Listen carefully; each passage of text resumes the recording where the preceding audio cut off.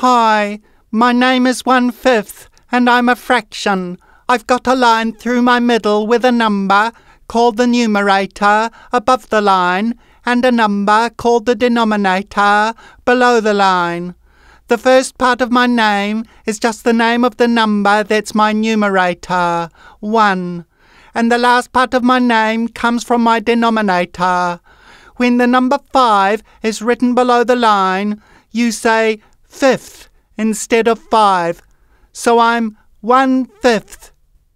You can find me on the number line between 0 and 1.